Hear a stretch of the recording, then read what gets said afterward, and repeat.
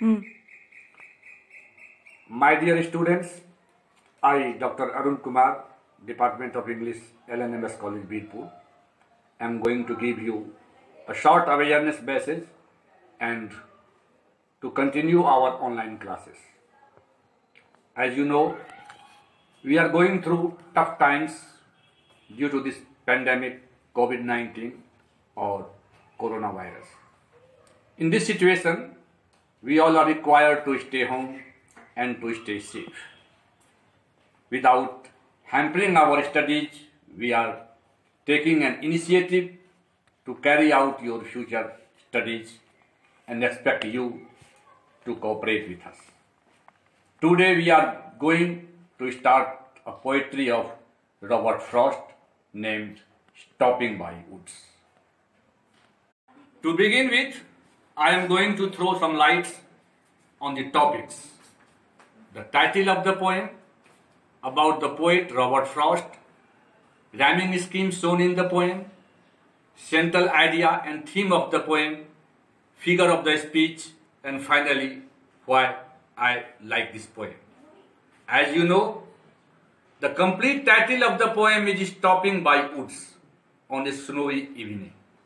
It clearly shows that the poem in question is a nature poetry, or you can say a poem based on natural phenomena.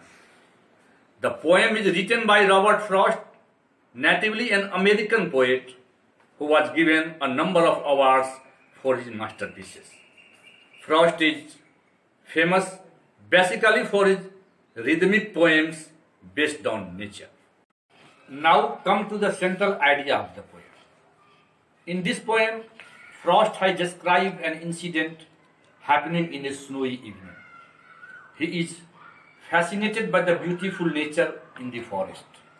He stops to enjoy that happy moment, but his mind reminds him that he is a traveler and he has to go on.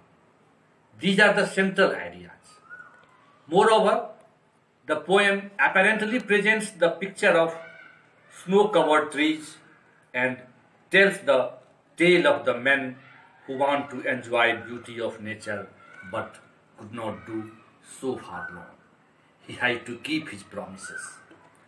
We in our real lives also have many things to look away and many things to enjoy, but in most cases we cannot, simply because we have other things to do in our short lives. So we have to continue moving ahead. This is the message inherent in this poem by Robert Frost. The woods are symbolic of the beautiful aspects of life as well as life's temptations and distractions we have in the way of achieving our goals. So, we should not get distracted by fascinating things around us. In this way, we can say that the main message given by the poet Frost is that we should not get tempted to any enjoyable things we see around us. We should not rest until our word is completed. Now, coming to the next topic, that is rhyming scheme of the poem. The poem is written in definite rhyming scheme. In the first three stanzas, it is A, and the final stanza has a uniform rhyming scheme A. Moreover, the figure of speech used in this poem is inversion, that is, the action of inverting something. Special features of this poem is that it is a short lyric, or you can say each stanza consisting of 4 lines.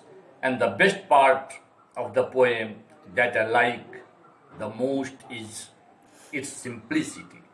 Even the message in the end is very simple and straightforward.